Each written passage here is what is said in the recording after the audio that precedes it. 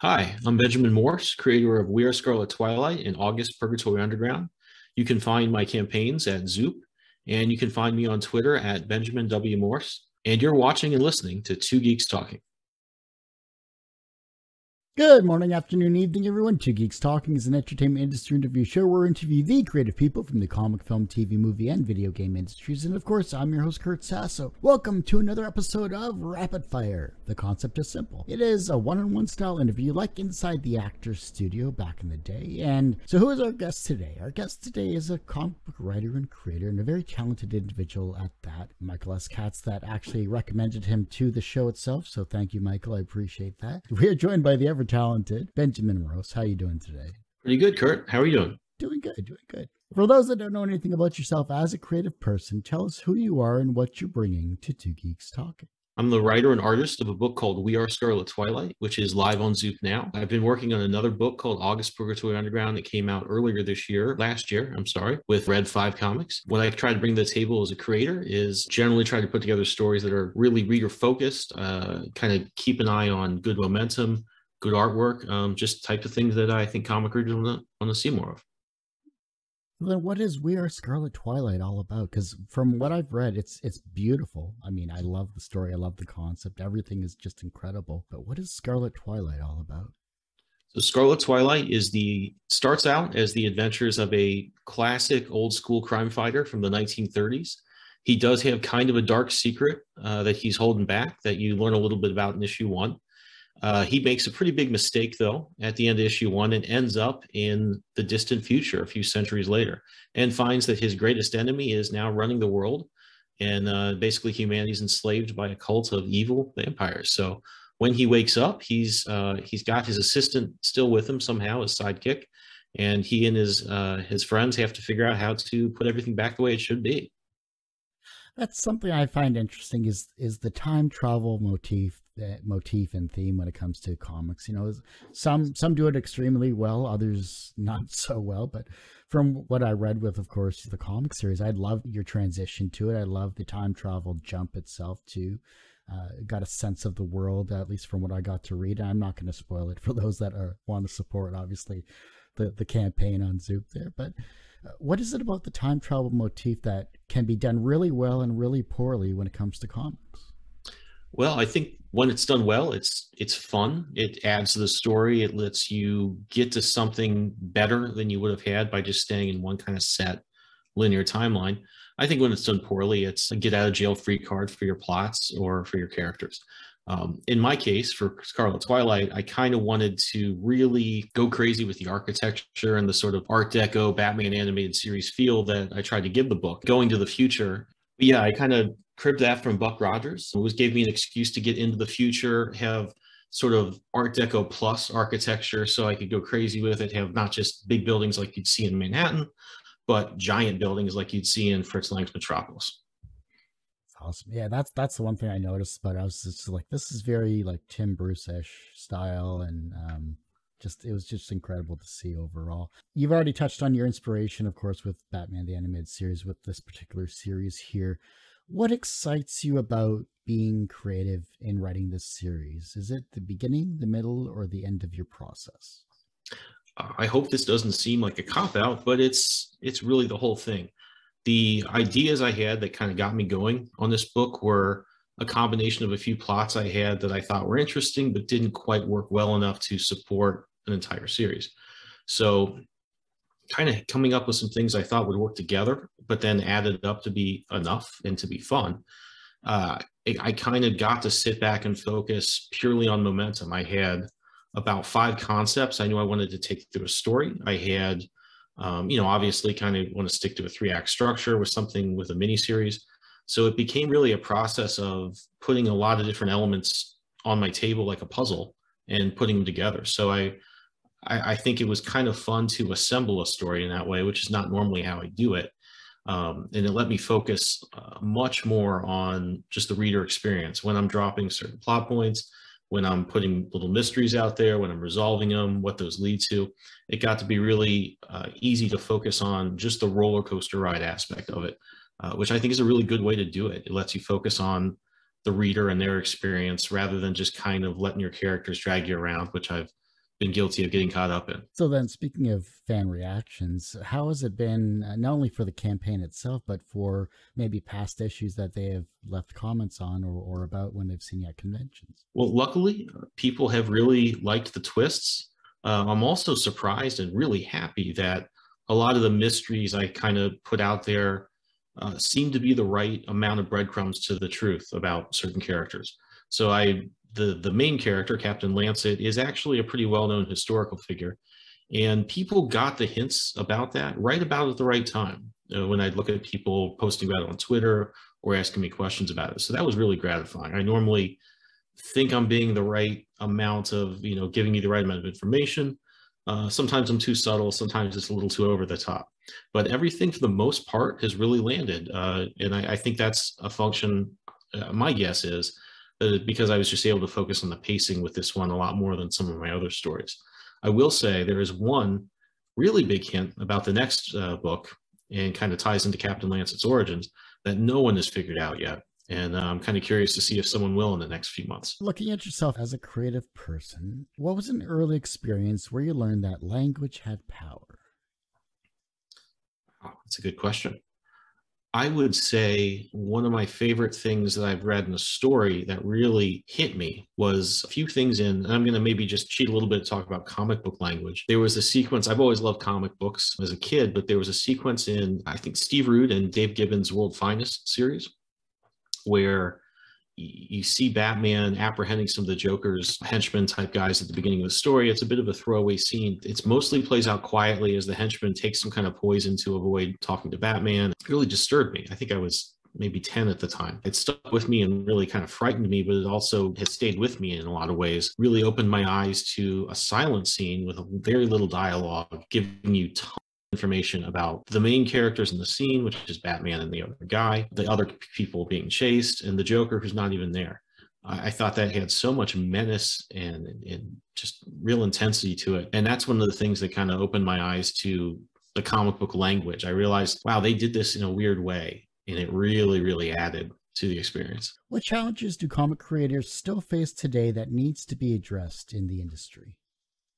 I'd say there's a lot of challenges, and I don't think it would be a surprise to anyone that the main one is just how fast things are changing. We're stuck in a point where, as writers and artists, we really want to give all of our time to these projects. We love them. I assume most people that make comics feel that way. At the same time, we look at crowdfunding platforms. One is good for a while, then it becomes problematic in some way. That's a lot for a creator to keep track of, in addition to, making an entire book. And I think that also managing teams is really difficult. It's something I'm a little lucky I don't have to deal with because I can draw it myself. But there's a lot of challenges I think didn't exist back. And I also think back in my other job as a graphic designer, I would hear stories from people I work with about how things were so different back in the 70s and 80s. You could get away with a lot, I would say, in terms of not really wanting to work that hard. Not that anyone should want to do those things, but you can't get away with any of that now. Not that you should want to. I think the same principle is true of comics. You could probably get away back in the day if you were good artists with just not working too hard. It was always from America. It wasn't as easy to compete with everyone in the world. You could coast by a little bit, and I think, and still be in the industry and do pretty well. I think today it's so much harder to get in, to stay in, to keep an eye on not what you're just doing now, but what you need to be doing in a year. So there's a lot of challenge. I think with those, they always say it's an opportunity as well. And I think that's true of this. There's a lot of good and bad. It takes up a lot of time. You do have opportunities to do things that are more geared to your lifestyle, the time you can spend on the project, do things that way. So I think something has become much more difficult. I think artists have to do a lot more, but it also has opportunities for us to control a lot more as well. Being a graphic designer and then creating comics, what did you take from graphic design? What did you bring into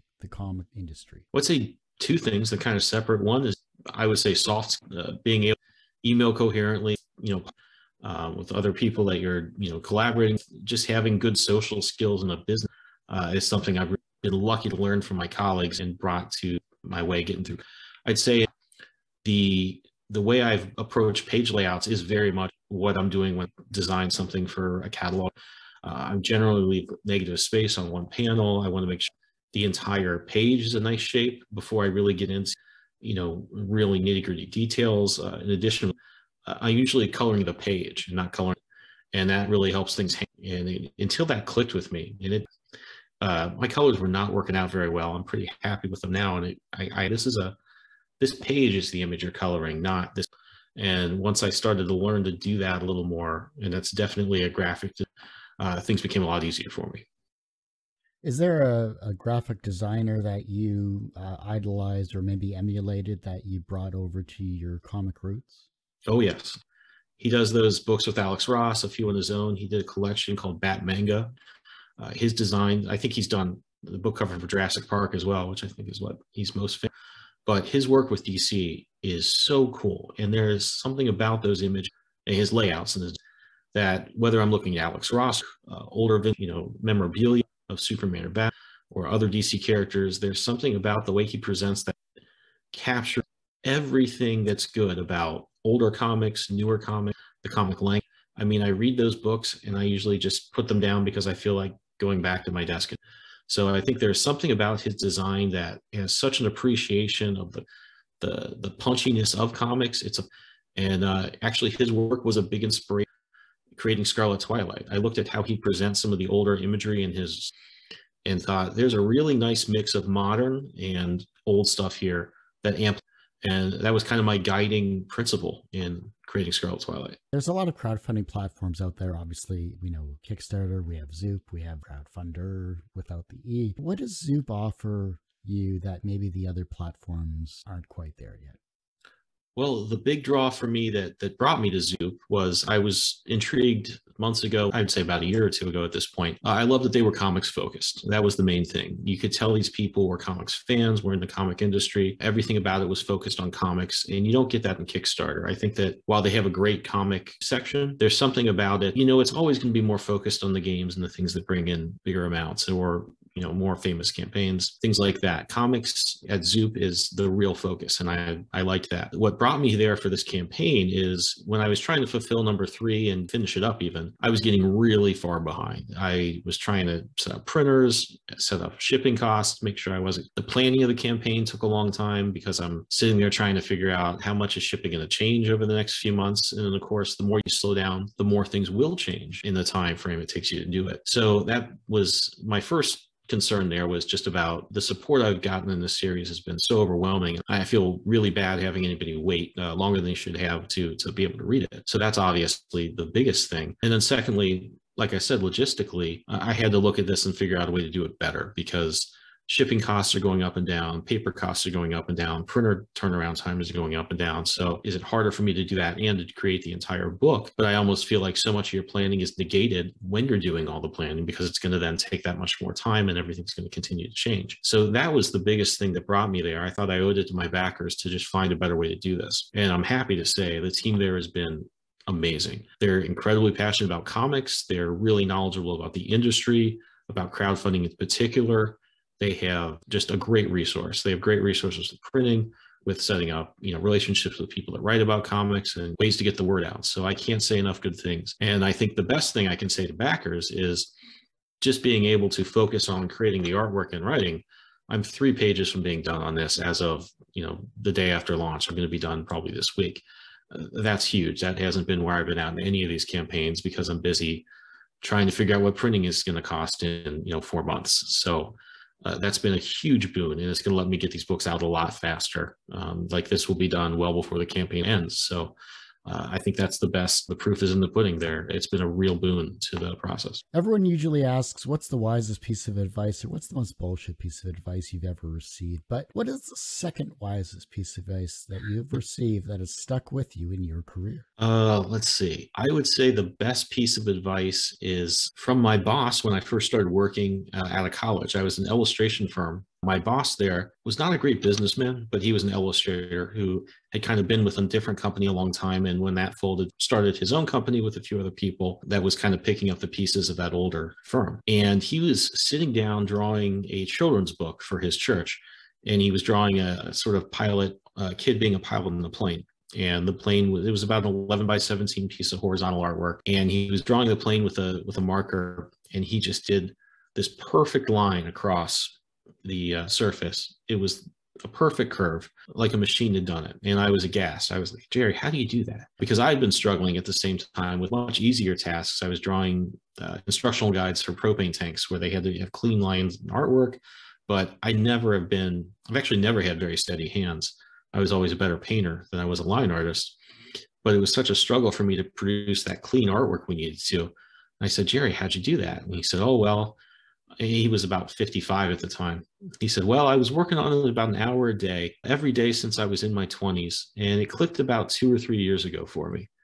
And I thought to myself, there's a big lesson here, because I knew I wasn't going to have that much time to get to his level and be, a profitable artist or someone who could support myself with my illustrations. So it made me really embrace finding new ways to do things. Sometimes that's physical, sometimes that's on the computer, but learning that lesson from him, that times have changed and the things you could do to build up your skills while still being very employable, those opportunities don't exist now. You have to be as good as the best people right away. I'm not saying you should take shortcuts. I think as artists, we have to sit back and be cognizant of, how can I make time? How can I make myself, a profitable artist? How can I make a living at this? How can I compete with the best people out there? Because the field's crowded, and that's especially true of comics. I think we all have to look at things in that way. So that's, I think, the best piece of advice that I ever got about art.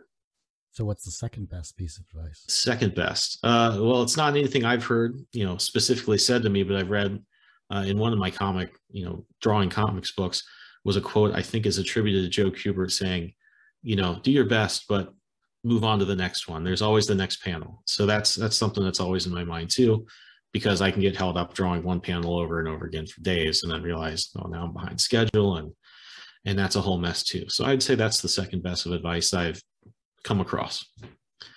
Put it that way. Nice. Love it. Everyone has one person that inspired them on their path to where they are today. Who was that for you? I would say the person that really inspired me as an artist was Al Williamson. He was a Star Wars artist mainly. He drew a lot of Flash Gordon, did some work for Marvel, is also pretty famous for inking Rick Leonardi and John Romita Jr. I came across his work when I was pretty young, and it was also about the time I would have been a lot more apt to be looking at Jim Lee and Joe Mataraya. But something about that guy's work spoke to me. It was dignified, heroic, and told a story in, the best way. I thought it captured everything you wanted to see in an adventure story. And even though I don't necessarily draw like him, those books are never far from my desk. And that approach to really look for the heroic side of things wherever possible while telling stories about rounded characters is my biggest inspiration. It has been since I was very young. From a professional standpoint, you have been a graphic designer and comic book creator for many years, and you have, of course, many successful campaigns and projects that you've done in the past and currently that you're creating now. So professionally, you're successful in that regard. Do you consider yourself personally successful? I think so. I would say I do. I certainly don't think that I certainly haven't plateaued in any way. I'm not close to where I want to be. But I think if I get hit by a bus tomorrow, I'd be happy that I was continuing to do what I wanted to do. I think that to me, it's important that I never stopped trying to do this, that as long as I was continuing to make the effort, I was going to be pretty happy with that. It's been really nice these last few years. I've been getting a lot more attention for a long time. And I think every artist goes through this. You feel like you're shouting into the void. And that was certainly the case for a long time. But even though I've kind of turned a corner these last few years, I was still happy then. I still felt as long as I was trying, getting better, kept banging on the door of comics, so to speak, I was pretty happy with that. And I still am. The reverse of success is failure. How do you deal with your failures? Usually sad for a day or two, and I figure out to do a different thing. I've been lucky that I can do things myself, so I can move to a different project if I want to and reassess the one that failed at a later time or not at all. I don't have to sort of say, oh, now I have to find a whole new team or rebuild this connection or any of that stuff. Logistically, I'd say it's pretty easy for me to pick myself up and get back in there, which, I'm lucky to have that option. As far as it being letting go of things, there's a lot of stories that have taken a long time to work out that I probably should have let go of and spent a lot of time just trying to rework and rework and rework. So sometimes I do that and it pays off and often doesn't, but I generally just try again. The younger generation is looking at your work and they're becoming inspired to be creative in their own way, whether it's as a comic writer, artist, or creative person in some way, shape, or form. How can they inspire the generation that follows them? It's a good question. I would say, and this is something that's informed my work, is I've always been very into the tradition of comic book artwork, how Jack Kirby inspired people and then they inspired people. I would say, and this is something I try to do as well, is to really think of my work in that continuum, which is to say, you're drawing inspiration from the stuff that came before you. You're also not just aping it, and you're adding your own thing to it, which is going to pass the baton forward. So I'd say just having that viewpoint that you are here at this moment, but there's been a lot before you and there will be a lot after you. I think being part of that tradition of comic book artwork and creators is something that I don't know that I'm a part of that tradition in any big way. I'd like to be. I think just having that viewpoint, sort of being a part of that community in that way, is what I would say is the best way to look at that.